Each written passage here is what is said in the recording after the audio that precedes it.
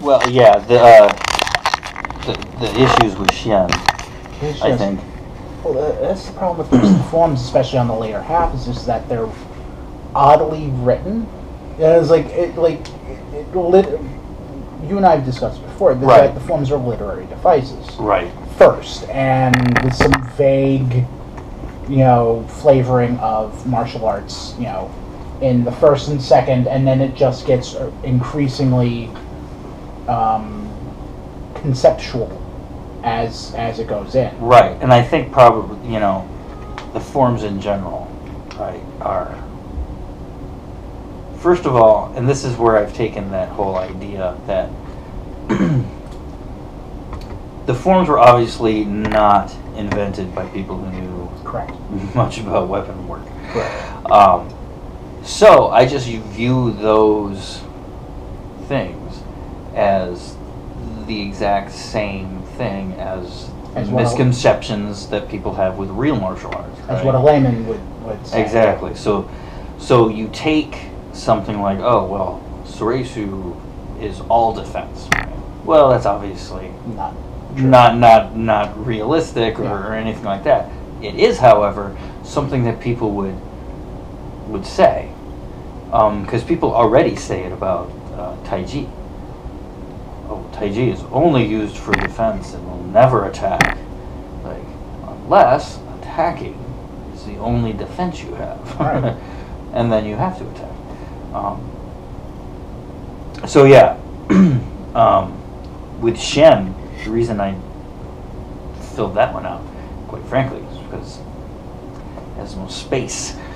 There's nothing written about it. Wide, vast. So it just has these really generalized concepts, right? Like the blaster deflection. And it's funny, it doesn't even have many of its own characteristics. It's always contrasted with Djem So. Yeah. Djem So was more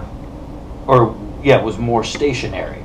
But they never say Shien focuses on mobile footwork. Yeah. At least I don't see it anymore.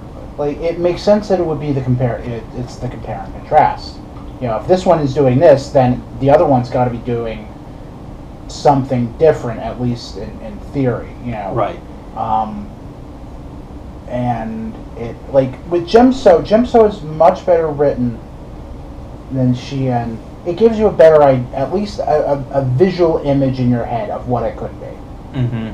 Whereas Shien, if you just have it in your head, you're just deflecting blaster bolts forever. And since those don't exist yet, it has to work. It's inefficient for any martial arts to just do one thing. Like, so alright, so Shien, yeah, it would have in its, part of its scope and purview would be like, see those blaster bolts? Good, okay, you know how to block them by now. You've studied Soresu by now. Mm-hmm. Okay, we're going to take them and we're going to redirect them back at a target. Not necessarily the original target, because that would just... Because after a while, you still have to play the law of probabilities. Right, exactly. So if you're surrounded by a large group of people with guns, theoretically, you would be able to block, and one of those shots would go back to one of the guys, not just on a whim, but because you guided it back there. Right. God, the Force is a wonderful thing. And right. If we had the Force, this stuff would just, all the bricks in the suitcase would be right out. Yes. But Shien was always that blank spot. And then, unfortunately, the Force Unleashed happened.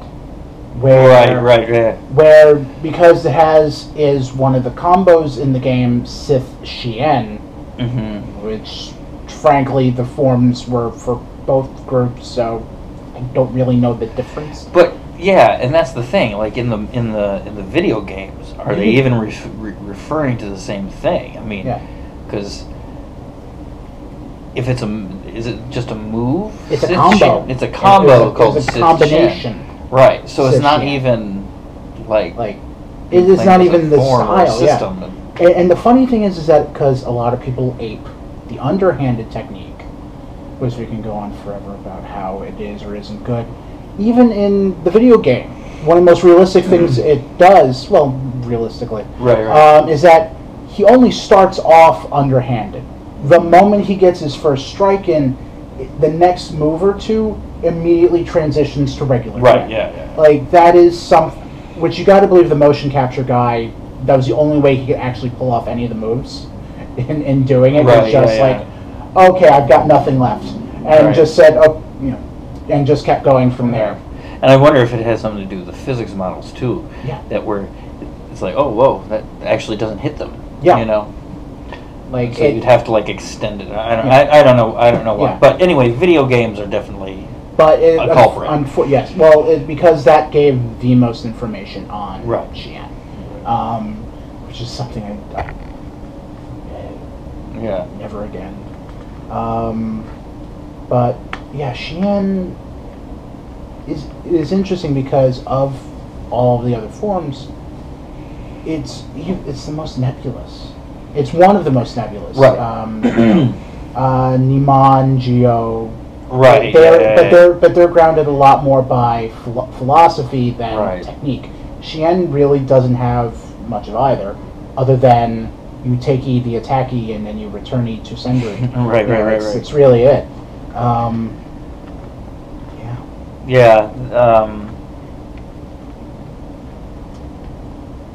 So the things that they say in there. What do they say? They say obviously the reverse grip. We've got the blaster bolts. That's really it. Yeah, that's really it. That's about it. And then they mention something that it's used more for ranged attacks or for battlefield, that kind of thing. So basically, those little categories, back to my original point, which was the reason I chose Shien to put all of this stuff in, is because it had this kind of open-ended even description, meaning, you know what it is. So it's essentially the way I'm putting it is the kitchen sink style, right? It's like everything, right? All the techniques. Now, obviously, you can't literally put everything in there, but you can set up a system by which you can randomize techniques and thus come up with new combinations or new variations and stuff like that almost infinitely. And therefore,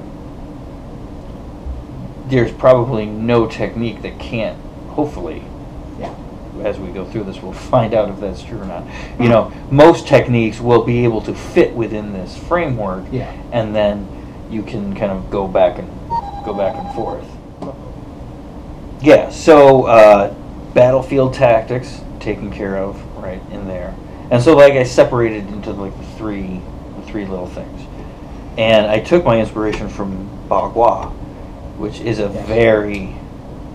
it's the same type of thing. You take bits and pieces of different things and you randomize them together, and so taking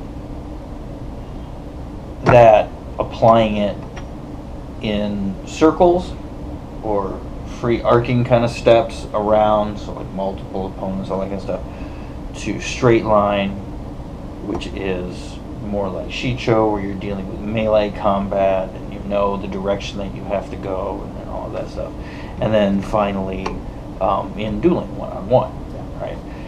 And Djem So then, as a conceit, is taken from only a portion of that particular thing, because if this other stuff goes out of fashion, like, well, we're not using those in this context anymore, so we don't have to do that type of training, you know, and then yada yada yada. And if you really want to stretch it out narratively, you can say by the time of the movies, right, the only purpose that it retained was blocking blaster bolts. Right, yeah. Right, because nobody else used lightsabers. No one was using lightsabers. So Makashi and Djem So were kind of seen as a bit redundant because no one else was using all you could do.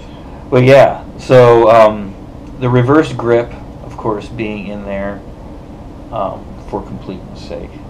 And it's in Bagua Chien. Yep. Most of this stuff comes in. It's so that's the thing, in Bagua Chien, you flip the sword around in your hand. Yes. Right, and you do these types of things. It's not just tricks. It's things that were culled from a lot of different places over a long period of time. Went through a couple of things. First time when it was being invented, people were polyglotting all out of it to Bagua, and then again now with Wushu and people like thank you. Anyway, people like Yu Chenghui, who go through the literature and the styles and everything like that, and they take pieces from here and here and here, and they reconstructed it. Right. So all of that. So we're not reconstructing anything, kind of constructing it, but we're still reconstructing it. We're trying to construct something that looks like it's been reconstructed. Yes. That's the whole idea. That's the difficult part.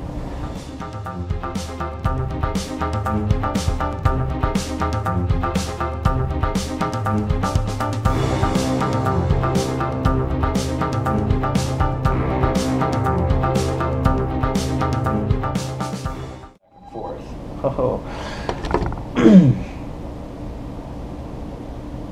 Well, it was delicious. Anyway,